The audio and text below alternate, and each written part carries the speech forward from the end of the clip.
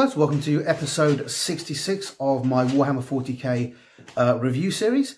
This week I will be reviewing issue 66, as you can see. This week we're getting a Plague Marine icon bearer. Let's open that one up and let's get everything out of there. They picked a nice salmon pink for the front cover. It's weird. It kind of looks like they picked red and it's faded because of the colours they use, but when you look at the rest of it, you realise that's actually intentional. Oh, got a base. Can't forget the bases. Most important thing. Don't always get bases, strange enough. I've had a few without. Okay. Fantastic model. Very nice, very detailed. As all the models have been. It's basically the equivalent of an ancient or a banner bearer. Got some great details. Got your lopsided fly wings. He's got a bolter, which is fairly standard but looks good. You know, a sword on the back, so I imagine that's in his equipment as well. And one of my favourite details for a lot of the Nurgle Marines, he's got that little pickle helm thing. In case you're wondering what a pickle helm is, it's a kind of helmet that was worn by the Germans in World War I. It's got a spike on the top. I'm not sure why it has a spike on the top, but they carried the aesthetic on for a lot of Marines, and then it's kind of become a Nurgle thing. So they carried the aesthetic on for a lot of Space Marines, particularly in the early days, and it's kind of become a specifically Nurgle thing because it kind of mirrors the single horns on the plague bearers. So that's pretty cool. As I say, as always, fantastic detail. As with a lot of them, we're looking at the older styles of armor. So that's pretty cool. Does bear a bit of a resemblance to the Maximus armor. But then again, it is also slightly different, so I don't know whether that's a personalised armour or what that is. But it looks pretty fantastic. That'll be up for grabs at the end of the episode, so check that out. Let's dive right in. As I say, nice image showing you what the guy's supposed to look like and how he's supposed to function. So that's pretty cool right there. Well, not how he's supposed to function. What he's supposed to look like and what he's supposed to look like painted rather. As I say, they've gone for this kind of weird peach colour with the cover. I think that's just because they're trying to make each cover look individual. Unfortunately, it kind of looks like they'd intended it to be red and is faded in the sun, particularly where obviously they've gone for a very similar sort of colouring in the background. But it is intentional. You can kind of see by the fact that this is all brightly coloured and as it should be. They do that a lot. They kind of match the colours up with the colours on the front of the thing. I guess that just makes it more... Wow, that's not in the picture. Sorry, it makes it easier to spot on the shelves. As always, front cover, signature by Ian. Our spiritual liege. He's actually just... he's a Hatchet Works employee, I think. I don't think he's a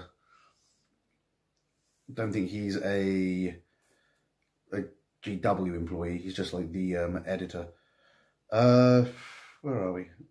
I don't know. Yeah, Part Works managing editor, Ian Huxley. I don't know. Yeah, I don't know if that's yeah, that's the Hatchet Works bit. That's the GW bit. So I think Ian is just the guy that manages their Part Works on behalf of GW. So he is a GW employee. Bless his little soul. And here is what made me say that's an amazing picture. That's a Black Templar, and possibly the most mental looking Marine I've ever seen. And there have been some mental looking Marines. That guy is bat crap crazy. Look at him. With his happy little sword. No mistakes, just happy little psychos.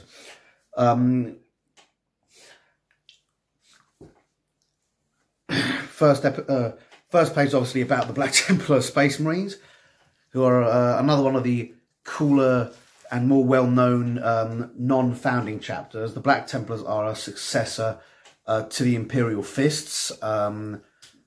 basically, when Guilliman said, look, we've got to break these things up to make sure no one has that much power ever again, the Imperial Fists... my brain just farted and I forgot the name of the fucking Imperial Fist Primarch. Rogal Dorn, thank you. Weird. Rogal Dorn agreed, and he broke his guys up into several things. The Imperial Fist he kept, and their job was primarily defense, particularly shoring up the defense of Terra after the heresy. The guys that he'd sent to basically find and kill any remnants of the heresy became the Black Templars, and they're basically on a permanent crusade, constantly hunting down chaos or Xenos or anything and just killing it wherever they find it. The Crimson Fists, I'm not entirely sure what they were originally created for. Currently they're orc killers because of their background. And the Soul Drinkers fell to being renegades. They don't worship chaos, but they are warped by chaos. Interesting book by GW author Ben Counter. There is a, well, interesting, but there's a omnibus, interesting 3 books. Not its best work, but still quite good. Totally worth a read. In case you're wondering what I'm comparing that to, the Grey Knight trilogy is, in my opinion, one of the best books GW's ever done. It's very meaty, very broad, and really explores some of the sort of weird possibilities you can have with different forms of chaos. And I think Ben Counter did a really good job with that. And I'm not just saying that because he used to come to my shop. Name drop. Anyway, Black Templars are a successor chapter of the Imperial Fist, valiant warrior knights who have carved their names into legend throughout thousands of years of war, honour and sacrifice. They have embraced the worship of the Emperor as a god, which is actually unusual for Space Marines.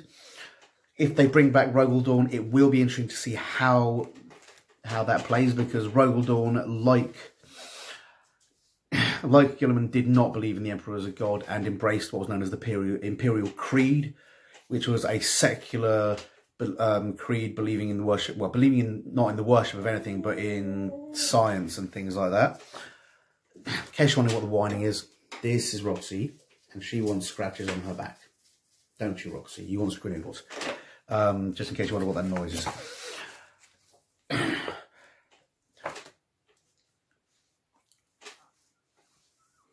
The Black Templars are another non-Codex compliant chapter. The way they do things is slightly different. For example, they have scouts, but they don't put their new guys in scouts. They put their new guys in normal units along with full Marines, and those full Marines teach them what they need to know. I believe they're in scout armor. I think you've basically got guys in scout armor and full Marines working together in the same unit. I'm not entirely sure. I haven't fully read their current codex.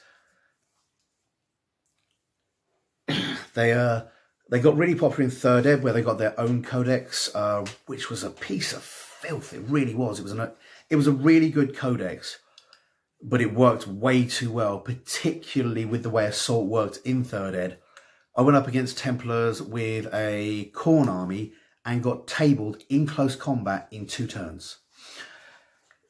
And when I say 2 turns, I moved my guy, I mean, not even 2, yeah, my turn, his turn, and then that was it. It was pretty much over. There were a few guys left on the table, and he was easily able to mop those up in the 2nd turn. I advanced forward. I advanced forward to the point where I wasn't in contact with any of them, but I've made it some ground, ready to do something next turn. My mate, Phil, who played it, came forward, killed 90% of my guys. And that was it. It was like, what the fuck? Part of that was that the codex was meaty and designed for assault specifically. Part of that was that 3rd Ed assault rules allowed you to just do rolling assaults, so you could just march across the board, wiping things out, which was why 4th Ed came out pretty quickly and nerfed the crap out of that. But yeah, they came out as an assault specific chapter, and a lot of their background reflects that. Enough, Roxy. In that they are very much, they're religious fanatics. As you can see in the name Templar, they follow a lot of the very sort of monastic European ideas. And sort of sort of philosophies, very similar to the Knights Templar, although the Black Maltese Cross is actually historically from something called the Knights of St. John, who were actually defensive knights. They used to go around building hospitals to help people. If you're wondering whatever happened to them, if you ever see something called St. John's Ambulance, which is a volunteer ambulance slash first aid slash hospital organisation, literally descended from the Knights of St. John. They just don't wear armour anymore and are a bit more pleasant. No stabbing and shivving people. But the Black Templars are a little more based on a lot of the stories that came around from the Knights Templar, who were a fanatical religious organisation who used to go around doing something called killing for Christ. And if that sounds like a contradiction to you, it is to everybody else as well. Loads of weird history involving a man called Pope Innocent. And the Crusades, which are a particularly bloody part of history. And the Black Templars draw a lot from that in their background. They are fanatical, they are brutal, and you can tell they're fanatical. Look at that face. They worship the Emperor as a god, and they're also one of the largest single Space Marine chapters because they have a lot of different crusading forces, and they're splitting up and founding new ones and then bringing numbers in. No one's quite sure how many they've got, but it is suspected they're probably about the size of a legion at this point. That being said, because of their fanaticism, they're unable to draw their forces together because they're scattered across the galaxy fighting crusades, and they never go home because they don't plan. Yeah, that's not how they work. The only time Black Templar force would return back to the main Black Templar fleet where the chapter master is would be if they'd absolutely annihilated everything in their crusade and were 100% successful, or if they'd been absolutely annihilated and it was 10 guys limping back. But yeah, they're quite huge. It goes through a lot of details about them. Gives you, again, another sort of thing which lends to the fanatical thing is their battle cry is no pity, no remorse, no fear. They are fleet-based. Their chapter master is a man called High Marshal Helbrecht. Special trees, zealotry, melee combat, and overwhelming assault, which they are really good at. There's a lot of sort of good information here on the Black Templars. Gives you a lot of good stuff in the background. They've not... You've got some colours there. Some of the bits from the basic separate chapter... No, basic separate chapters. Some of the bits from the separate crusades they run. And then some of the heraldry for their sergeants and the like.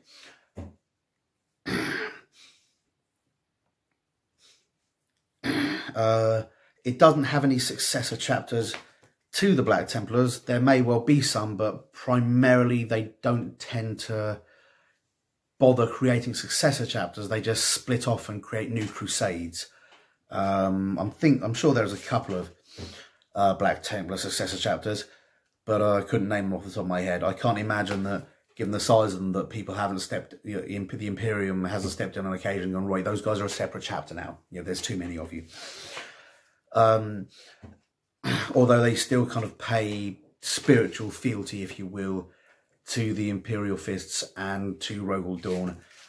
And if he ever comes back, I assume that they'll be pulled in the way that the Ultramarine successors have been pulled in with Guilliman. A lot of people sort of say that. I'm not alone in saying if that Primarch comes back or if that Primarch comes back. Most of the Primarchs are supposed to be able to return in some way, shape or form. The suspicion on Rogel Dawn, which I think I've mentioned before, is his relics are broken down into three things. There's his skeleton held by the Templars.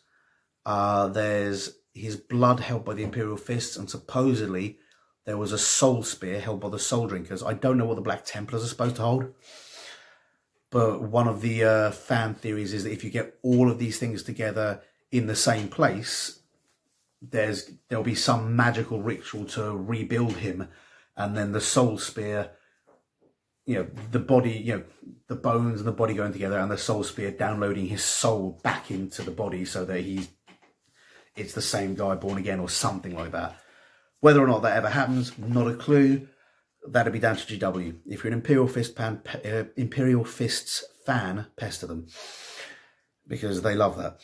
I've got a little brief history of something called the Rilia Crusade. It goes on here about the Templar chapter is organised into formations known as Crusade. Each of these forces can number hundreds of Space Marines and is led by the equivalent of a captain. Their equivalent of a captain, a marshal. Below is an example of one such crusade. So here's one crusade, and you can see it has 4 companies there. 1,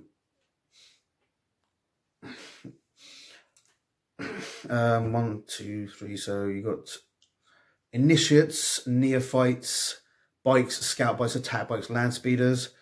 Yeah, it's got a big list of them, and given all the things there, you could easily imagine that there's over 400, maybe 500 guys in that crusade.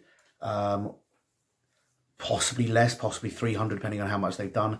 And being as the Black Templars are supposed to have multiple crusades going on at any given time, and certainly, you know, if that were one crusade and it were a 1,000-man chapter, they'd have 2 crusades going on at any given time. And they don't. They have dozens. So it gives you an idea how many Black Templars they actually are.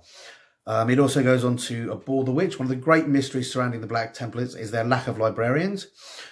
Some say the Black Templars obey the Emperor's ancient edict of Nicaea, which outlawed the Space Marine Legion's librarian divisions. As I say, the Black Templar librarians were slain in a great war. Though they have no librarians, the Black Templars still have a great respect for navigators and revere astropaths, believing these suckers have actually communed with the Emperor. Again, that's a nice, cool bit of detail. It means if you're playing Black Templars, you can't use psychers, but they still use psychers in their background. And if you read that, if you're any kind of aware of certain parts of Christian history, there are certain things which are deemed bad, but if they're connected with God or blessed by Christ or that, they're magically converted to good. Well, magically, they're religiously converted to good because they're purified, you know, by the presence of God or something of that ilk. When I say something like I'm not dismissing, I don't know the specifics of it. There's a lot of things where they go, well, hang on, but this is bad and evil. And they go, well, no, actually it's okay. It's purified by the presence of God or by the fact that you're doing it for God. One of the I don't want to say excuses, but one of the ways in which murdering thousands of people was forgiven in the Crusades was the fact that the Pope at the time said it was being done in the name of Christ, and that transmuted it from being murder to being a holy act, thus taking one of God's primary commandments, thou shalt not kill, and flipping it on its head. Politically, supposedly he did that because the European knights were so busy killing each other that he needed to send them off to kill somebody else instead. But let's not go into the details there. There's a lot of cool stuff about the Crusade, and a lot of it is, there's a lot of really good stuff and a lot of really bad stuff. It was a really weird time, particularly if you look at the Christian knights' respect for the other god, for the leader, for the Muslim knights and the other knights. It kind of, there was nastiness and there were bad guys, but when you look at some of the respect that the sides had for each other, it kind of makes you think, you know, if they could do that whilst murdering each other by the hundreds, probably thousands, yeah, it puts bigotry in this day and age where we're mostly at peace kind of in perspective.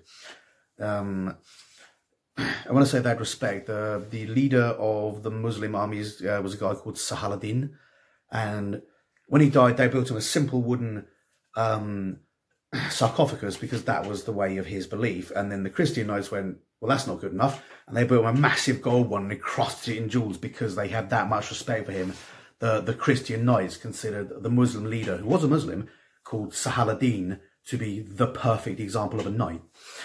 Yeah, like I say, little detail kind of puts some of the bigotry you get spewed around the internet today in perspective, when actual Templars who actually killed people could have respect, and got armchair and keyboard warriors that don't. But that's just, you know, that's just that. Next, it goes on to the renegade forces of Nurgle. The Death Guard are not the only heretic Astartes warriors who worship Nurgle. Many other warbands of renegade Chaos Space Marines have pledged their allegiance to his cause.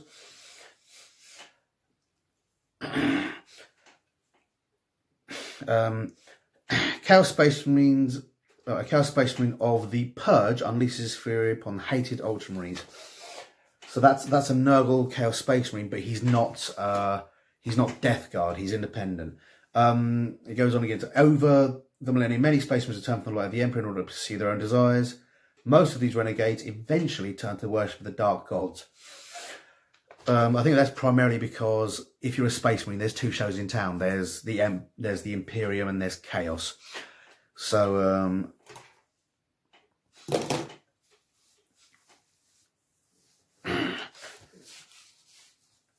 you know, if you're not of the Imperium and you're getting hunted down, the only real sort of safe harbour is to worship Chaos. And if you don't, you end up, you know, you haven't got big numbers to protect. You can end up getting hunted by both sides. When a group of Space Marines turn to the worship of Nurgle, they often display icons and symbols that show their devotion. Some will also experience mutations. For example, their innards may fuse with their armour, or foul liquid may seep from their armour plates. Some warbands who accepted Nurgle's gifts have established a fearsome reputation across the galaxy, spreading foul disease and scouring life from the surfaces of hundreds of worlds. He also goes on to say that since the opening of the Great Rift, there are many more of these roving warbands.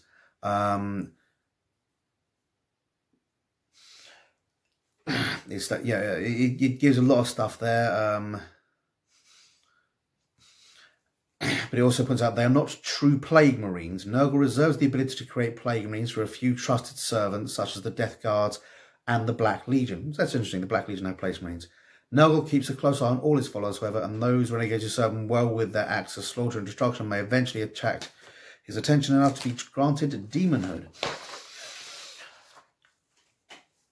So it's worth noting these are Nurgle Marines, but not Death Guard, which means you can use, you know, if you want to use some of the Death Guard models, I don't think there'd be any problem with that. If you want to use some of the basic Chaos Marine models and convert them over, I don't think there'll be any problem with that either.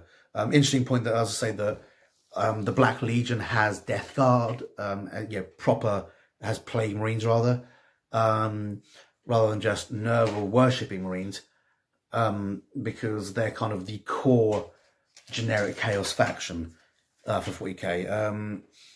It's got some images there. As you can see, these are much more generic Chaos Marines with a Nurgle touch than they are specific Nurgle Marines. But they still look cool and they still look interesting. You've got 4 different chapters they're giving out here. The Cleaved, the Purge, Deathmongers, and the Grey Death. After the Death Guard crippled their fleet, the Iron Drake chapter became marooned on the plague world of Anathrax in the Eye of Terror for over a century. Plague Marines harried the stranded loyalists away, aiming to wound their targets, damage their wargear rather than slay them. Since returning to the Imperium, they fought under the name of the Grey Death, and their new loyalties are plain to all. So it looks like they've had to turn to Chaos just to survive, which is interesting.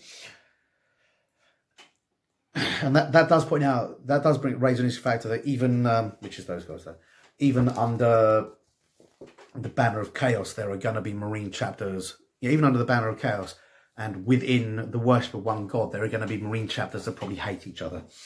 I doubt the Grey Death like the Death Guard. Let's have a look. The Purge. The Purge loathe life in all its forms. They have waged their pitiless war against mankind and alien alike since late M36. If anybody's wondering what the M36 and M21 and M41 stand for, they're not motorways. It just means millennia 36. Roman numerals M means 1,000, so that's the year 36,000, which means they've been around for, what, on the 42nd now? Which means they've been around for at least 6,000 plus years. I'm not sure what year what M we're on at the moment. Consumed by their self-imposed quest to exterminate all living creatures, having seen firsthand the dread threat of chaos, they believe that the galaxy is hopelessly corrupt, and the only salvation lies in the sterility of death. The purged pray to Nurgle got a plague for a pandemic that will destroy every living thing. I don't think he's going to give them that, but yeah, you can kind of see how. I mean, that's actually a really interesting one, because you can kind of see how chaos warps even good intentions. They're trying to save the galaxy by wiping out all life, because if you wipe out all life, you wipe out chaos. You know, no living creatures, no souls, no chaos. Basically, they're a chaos plague god thing that is trying to commit suicide. If they're successful, they'll kill their own god, which again is a pretty cool thing. And as I say, you could probably use Death Guards to represent these guys if you wanted to, the Plague Marine models. But at the same time, you could use standard Marines and modify them. I believe there are different rules for Marines bearing the mark of Chaos Gods as opposed to the specific Marines. From what I understand, you basically take a basic Marine thing, they get a mark of a god, and it gives them a bonus like +1 toughness, +1. It was +1. I'm not actually sure of the current one because I haven't read the current codex that well, because I've been too skint to buy all the codexes. But the old codexes, the way it worked was +1 strength for Khorne, +1 attack for Slanesh, +1 initiative for Tzeentch, I think, and +1 toughness for Nurgle.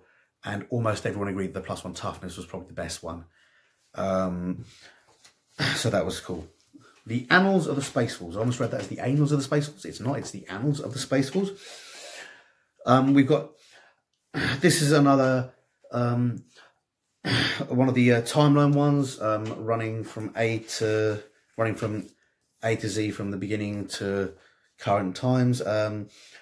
Goes on, starts off with the Wolf and the Lion. Space Wolves and Dark Angels meet for the first time. Lehman Russ and the Dark Angel Prophet Lionel Johnson engage in a mighty duel. The first in a list of long bitter feuds between the two warlords. Although, from what we understand, they eventually became friends. Second founding, the Space Marine leaders are broken down into their chapters in accordance with the Codex Astartes. Largely ignoring the treaties, Russ retains much of his legion's strength, dividing it only once to create the ill-fated Wolf Brothers chapter. Bit more detail on that one. Up until the creation of Primaris Marines, the Space Wolves could not split their chapter. They tried once to create a successor chapter. It was overcome by mutation. The theory is that you have to spend time on Fenris if you're a Space Wolf. And that there's been something that was either put there when the Fenrisians first colonized it, a genetic editing, or was put there by the Emperor when he first landed to convert the Space Wolves into being very specifically only able to survive on Fenris, but give them some kind of advantage that we don't know about. And again, some of the theories are that the Space Wolves are more immune than other chapters to Chaos, to Chaos's warping effect. The theory being that Chaos Space Wolf is a Wolfen. So yeah, when they mutate down a fixed path, and that path enables them to maintain their loyalty to the Imperium, although mutating them into these huge giant wolfen creatures. That's been lent some credence when Magnus attacked the Fang. The Space Wolves were on the cusp of fixing their ability to create other Space Wolf chapters by removing something from the Space Wolf genome or by editing it. And Magnus came in just to destroy that. Now, some people theorise he just didn't want other Space Wolf chapters because he hates the Space Wolves or because they're the biggest threat to him. Other people theorise, not Russ, Magnus the Red. Other people theorise that Magnus the Red has a plan for the Space Wolves in the end times, and it involves them maintaining and keeping that incorruptibility. Some people theorise that he's going to use the Space Wolves when he kills Zench. And that's another fan theory that Magnus the Red is going to be the one that kills Zench, and then he's going to ascend to be the new god of change, because Zench will have done everything by that point except die. And so, to avoid stagnation, Zench will die and another being will ascend to Zench's place in the Pantheon. That's one theory. Yeah. But, who knows? I love these theories. They're so weird. If you're interested in these, they're out everywhere. You know, there's loads of GW boards, Facebook groups. Read them. You don't have to post. There's a lot of interesting stuff out there. I think some of the best contributors to the fluff are random spots like myself. Although not me, because I don't tend to contribute that much. The Primate departs. During the 197th Feast of the Emperor's Ascension on Fenris, Leman Russ gathers his close retainers and departs to the Eye of Terror without explanation. Yeah, that's literally it. You know, the Space Wolves lost their Primarch because he headed out to the shop for some cigarettes and never came back. And it's given them all some significant Wolf Daddy issues. Particularly Bjorn the Fell-Handed, who is really, really, really pissed that he got left behind. But he also got made the first chapter master. So there's loads of random things. Not random things. There's loads more events than that. I'm not going to go through all of them because that would take forever. As always, it's a 2-page job. And it's leading up to the current day. Bad blood spilled.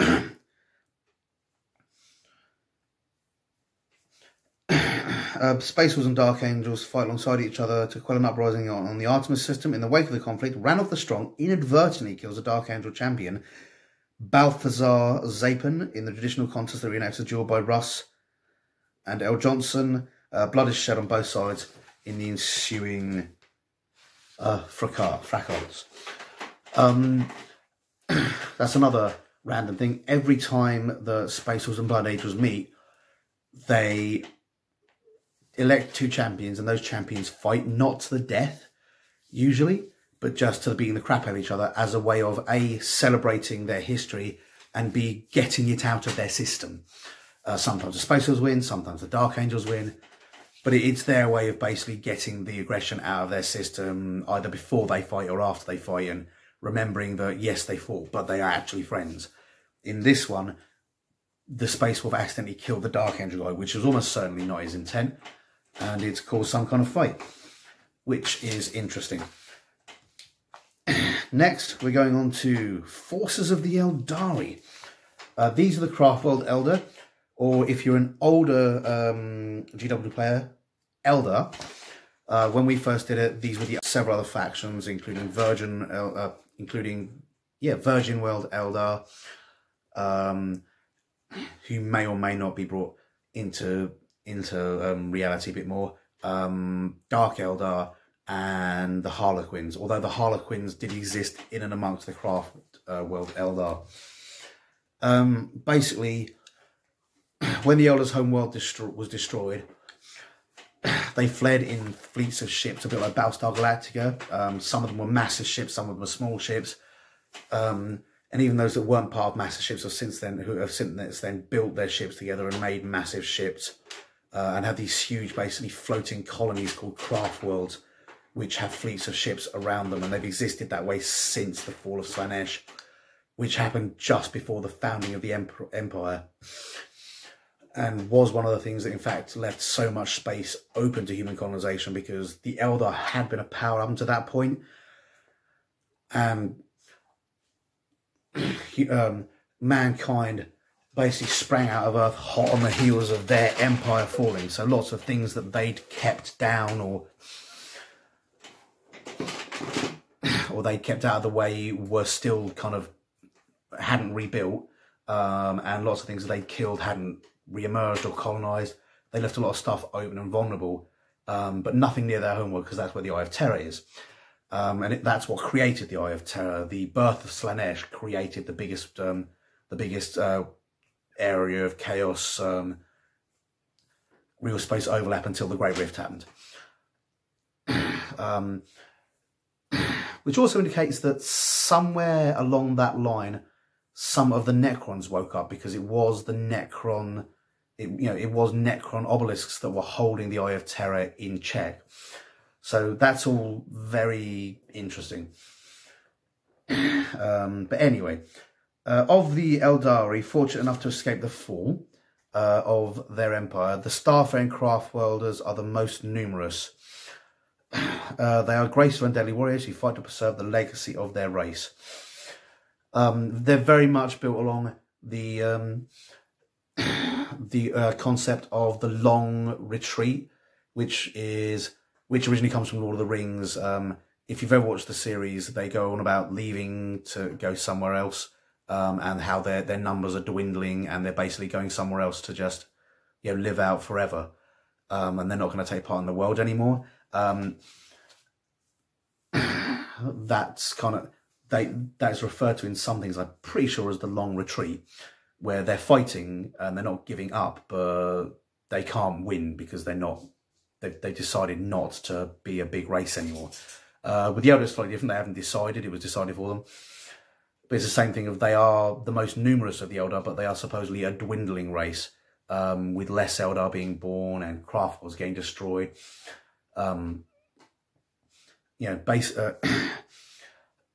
they're very much sort of harkening back to their old society in a very sort of melancholy way. It's really quite sad, but at the same time, they've got a lot of really awesome and cool stuff. There you go. What do you got? Location galaxy-wide, number of Craftworlds unknown, estimated at hundreds. Specialities: speed and agility, advanced technology, and psychic warfare. Their greatest foes are Slaanesh, the Dark Gods, and the Necrons. Slaanesh was born... Eldar experienced things much more intensely than humanity, and one of the reasons that Slaanesh was born was because the Eldar had become incredibly hedonistic and were doing a load of stuff to experience stuff. It's one of the reasons why they're very, very hard to judge now, because they keep their emotions as in check as possible. They're not logical like Vulcans. They are still creatures of emotion, but they try and keep everything as perfectly balanced and relaxed and, not logical but cold as they can, just to try and avoid attracting the attention of Slaanesh, feeding Slaanesh, and getting eaten by Slaanesh. Obviously, by extension, their enemies are the other Dark Gods, and their enemies are the Necrons, simply because they were originally supposedly created by the Slann as a psychic weapon against the Necrons, and the Necrons are the only race out there who have the technology, not have the technology to beat the Eldar, sorry, have the technological edge on the Eldar, their technology being older. They're pretty much the only race out there older than the Eldar. So that's pretty cool. It goes and explains a lot of this here. It also explains that they've been forced to find a way to avoid Slaanesh's hungry grasp. Eldari are prone to emotional extremes and feel sensation more keenly than humans.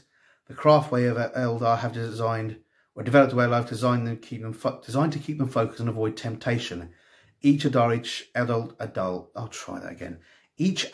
adult chooses a discipline to master known as the Path, of which there are hundreds. Some Eldari may follow many paths during their lifetime. Basically,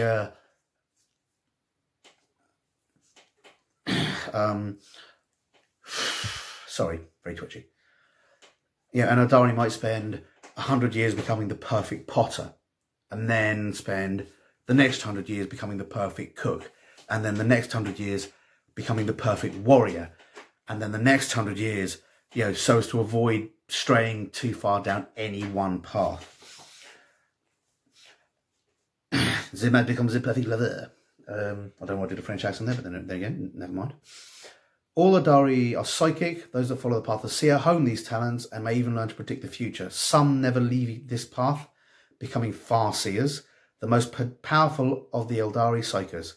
The path of the warrior produces aspect warriors. They make up most of the Craftworld's fighting force, but all Eldari are trained to fight as guardian, defender, militia, should the need arise. And even the souls of this still power still serve, sorry, powering eerie ghost warrior constructs. So basically, their professional full-time army are the aspect warriors. Each one of those specialising in a different faction of war, and you can move from one aspect to the other. But they have basically a territorial army that are trained to fight on weekends, I guess, which are the Guardians, so that an entire craft world can go into battle if need be. It's also worth noting that Eldar don't tend to make distinction between the genders when it comes to battle. I don't know if that's down to sexism, down to a lack of sexism in their species, or down to the fact they can't afford to. But, you know, it's cool. It's got a list of different craft worlds here. You've got Beltane, craft world Ulthwé, Eandon, Samhain, Alatok, Miria, Altansar, and Ibrasil. Each of these craft worlds are unique. Some specialising. For example, the craft world Eandon uses ghost warriors. Nearly destroyed by the Tyranids, the Eldari of Eandon have been forced to call upon the spirits of their ancestors.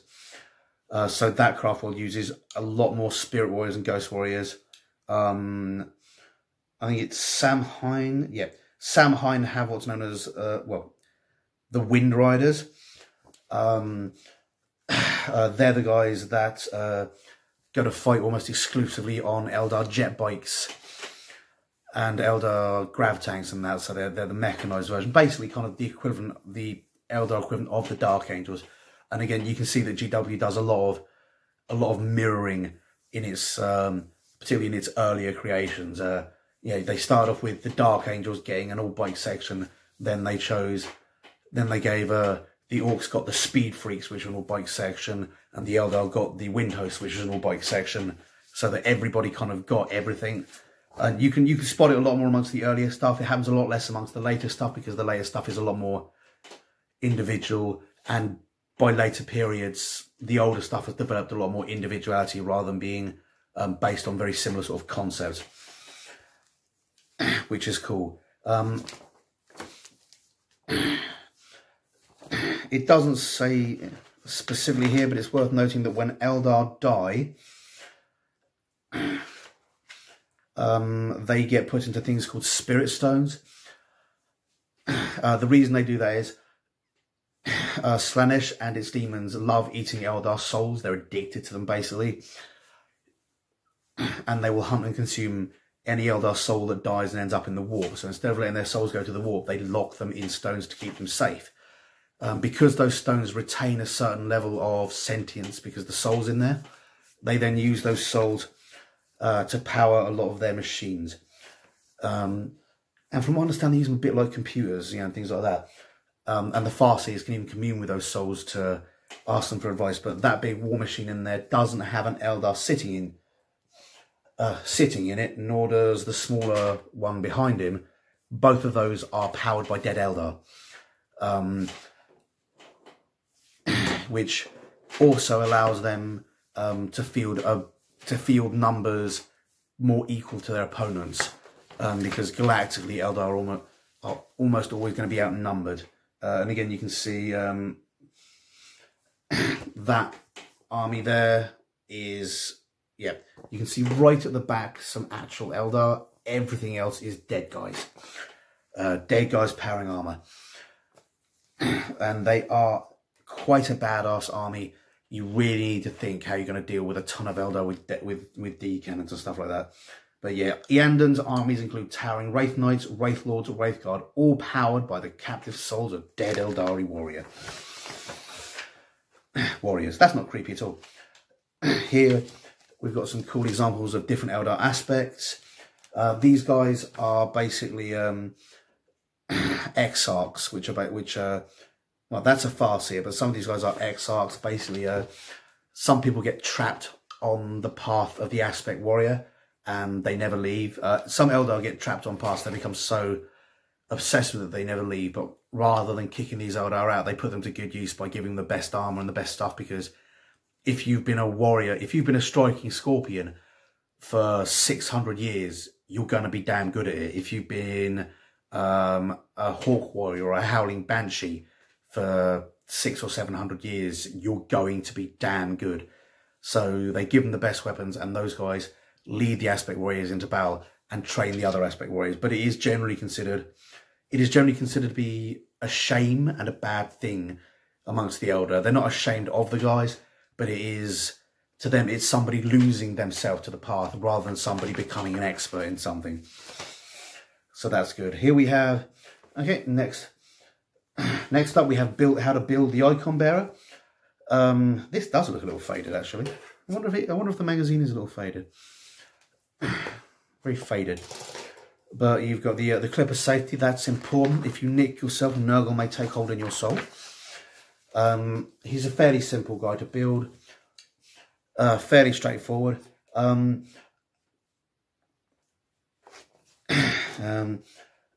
that one, and you've got some nice paints there.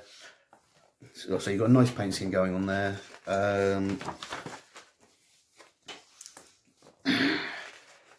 As always, going from start to finish with some awesome stuff there. Sorry guys, very twitchy tonight. Checked out the cost on the GW website. This guy is available solo for £17.50. So you are basically saving £9.51 on that. So that's not bad. That's a saving of more than 50%. So if you want that guy, run out and get this copy of the magazine quickly, because it's a lot cheaper.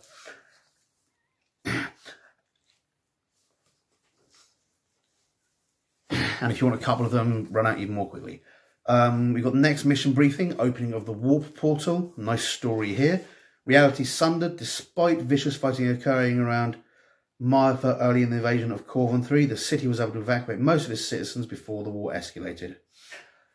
Yeah, so that's pretty cool. However, as the planet has become ever more corrupt by the slaughter and influence of Death Guard, the barrier between warp and reality is weakened in several areas. Meyerfurt is one such location. The Death Guard, sensing which to bring forth demonic enforcements, have begun an operation to open a warp portal. So that's pretty cool. This one's quite interesting. You've got a set mat in the middle with set stuff, and then the outside stuff you're going to generate using the rules set forth in the previous magazines. You've got an army power rating of 30, and some things you must include. So basically, for the Death Guard, with a power rating of 30 and 3 command points, you must include a Malignant Plague caster and 1 unit of 7 Plague Marines with the Icon of Despair. But the other 30 power rating points, if you will, can be spent how you want. For the Space Marine commands, you must include 1 Primaris Librarian, but the other points can be spent how you want. Deployment: the Death Guard deploy the Plague Marines and Malignant Plague Cast inside the summoning circle. The rest of the Death Guard move units onto the board at the start of their movement phase from the top and the bottom here. And the summoning circle just in the middle there. The Space Marine player deploys the units in their deployment zones on either side. The Space Marine player takes first turn.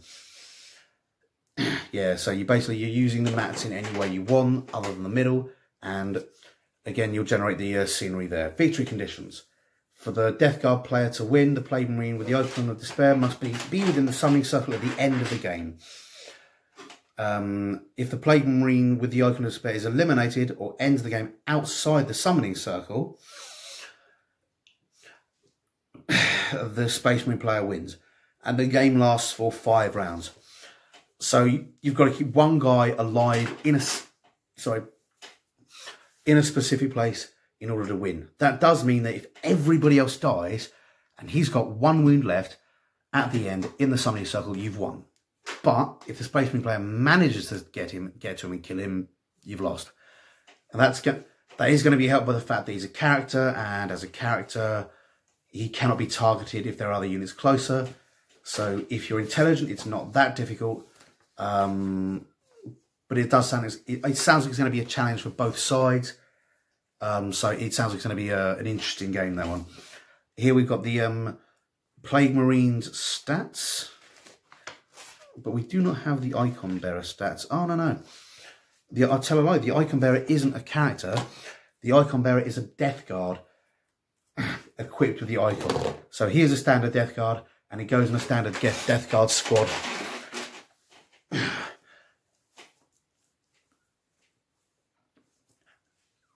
But that's okay as well. That allows you to give them the protection of a squad.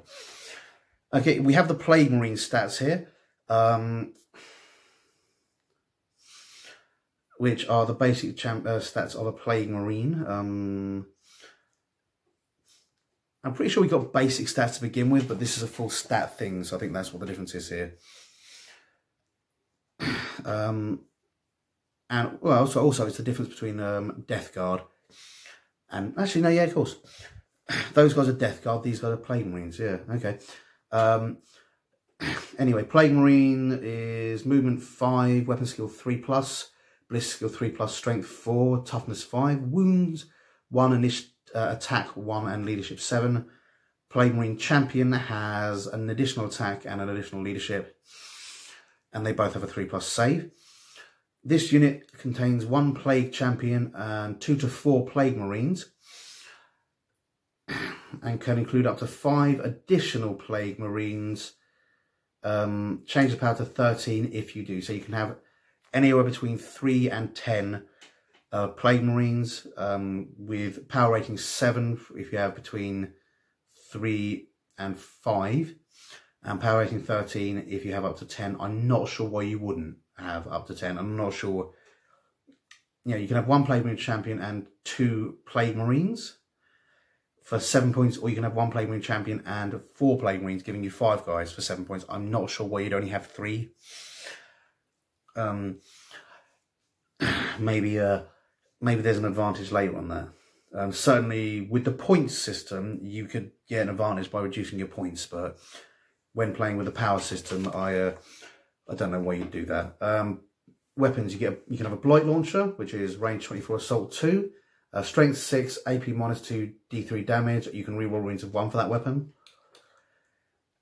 Bolt Pistol, 12 inches range, pistol 1, strength 4, AP 0, damage 1. Bolt Gun, range 24, rapid fire 1, strength 4, AP 0, damage 1. Plasma Gun, and all this is the same as the Imperial stuff, which is range 24, rapid fire 1 for both of them. And obviously strength 7, -3 AP and damage 1 standard, +1 strength and +1 damage if you take the supercharge thing, which has the standard supercharge rule to it. You get a Plague Knife, which you can reroll rolls of 1 for, which is strength, melee weapon strength user, AP 0 and damage 1. Plague Sword, same deal, except with a Plague Sword you can reroll failed wounds for that weapon, which is actually quite a powerful thing. I mean, I'd still rather have a power sword with better AP, but you get what you get. Power Fist, which with melee ×2, melee and strength ×2, -3 AP and D3 weapons. When attacking with this weapon, you subtract 1 from the hit roll. Basically, it's a big, powerful, chunky thing. It used to be Power Fist attack last in initiative.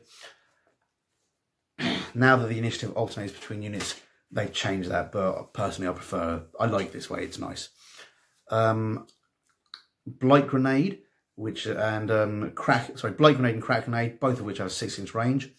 Blight Grenade has Grenade D6, so you can basically get D6 shots. Strength 3, low strength but not bad. 0 AP and damage 1. You can reroll runes of 1 for this weapon, so it's basically a frag grenade but nicer. And a Crack Grenade is a basic Crack Grenade. Grenade 1, strength 6, AP -1 and D3 damage. Ideal for taking out slightly tougher infantry there.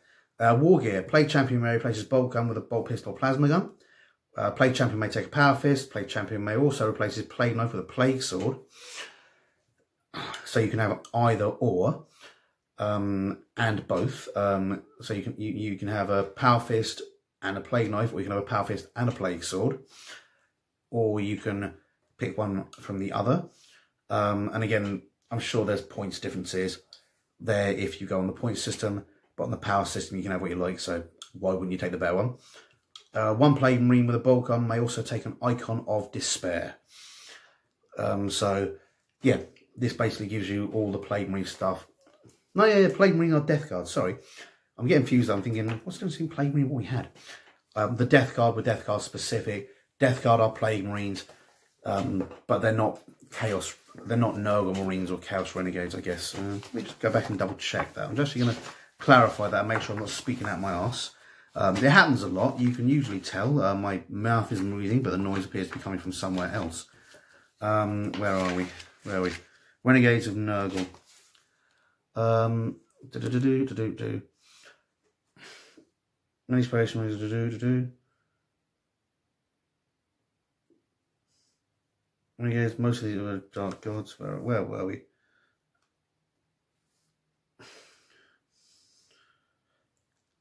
Nurgle's Giscan, the Galaxy. Despite the worship of Nurgle, Heretical Strategies, they're not true Plague Marines. Yeah, okay, so the difference between these guys is, yeah, so these guys at the back are Plague Marines, but yeah, the same as Death Guard are, but the Nurgle Renegades would probably have a different set of stats, which they haven't given, but you know, if you want, I'm sure you can go out and buy the relevant codex. Any special rules for these guys? Disgusting Resilient. Each time this model takes a wound, roll 5+. On a 5+, the model does not lose that wound, which we've seen that a lot. Inexorable Advance. Models in this unit can fire twice with rapid fire weapons at a range of 18. They also do not suffer the penalty for advancing when firing assault weapons, so that's cool.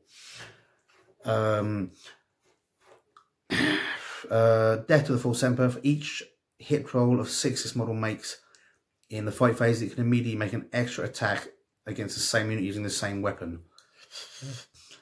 These attacks cannot earn extra attacks, so that's pretty cool. It doesn't mention anything about the Imperium, so it's different to the old Veterans of the Long War rule, which only worked against other Space Marines or Imperial forces. And they also got the Icon of Despair. So units that are within 6 inches of an enemy unit with an Icon of Despair must subtract 1 from their leadership.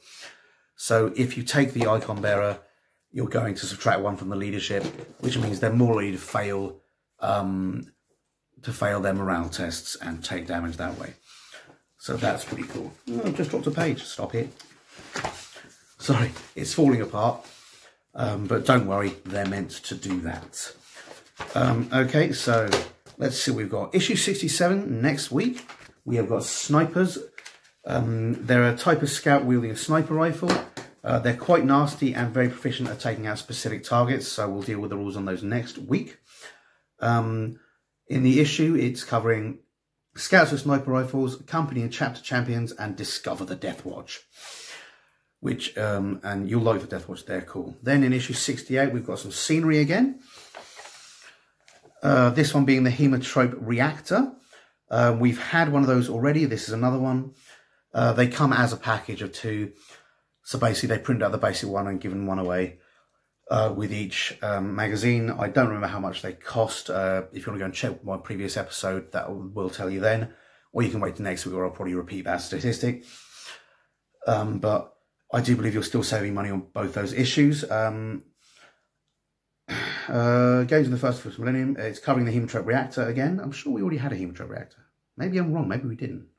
No, I'm sure we did. We definitely did. And then Eldari Harlequins, which are the coolest of the Eldari without a doubt. So check that out. And Lieutenant Keltos of the Silver Templars. Yet another Space Marine chapter out there, so they're pretty cool. So check those out. Nice, as you check that thing out, that's pretty cool. Right, 2 final things, both competition wise. Firstly, make a comment at the bottom of this video to be in for a chance to win this. Next week I'll pick a quote at random. Pick a comment at random. That's how knackered I am. Sorry guys, it's been a knackering day. I'll pick a comment at random using dice, and that person will win this Icon Bearer. Right. I've rolled for last week's competition. As I stated, I'm keeping the guy in the Tartarus Terminator armor because I like him. And I'm giving away the guy in the Maximus armor because he doesn't fit in with my guys. So you will be getting, the winner will be getting a sprue with holes in. Don't worry, that's what the prize was. That's what the prize I put out was. And this guy's mine. Now for the fun part. Hooray for novelty names. The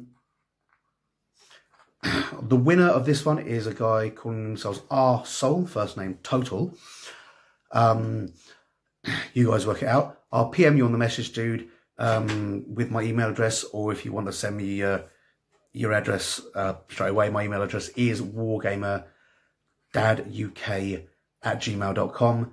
So I'll PM you in the message as well to get an address to send this to, and I will send this Maximus Armored dude off to you as soon as I get the opportunity. Bloody hell, I've been talking for an hour. My apologies, guys. I do blather on sometimes. Hope you guys enjoyed this. Hope you learned something new, and hope it was entertaining. And I'll see you guys next week when we'll be looking at scouts with sniper rifles. Hi guys, hope you enjoyed that video, and if you did, remember to like and subscribe to my channel. I'm also on Facebook and Twitter. Not sure why, but I am. So if you like it, see me there, and please tell your friends. Thanks very much. Bye.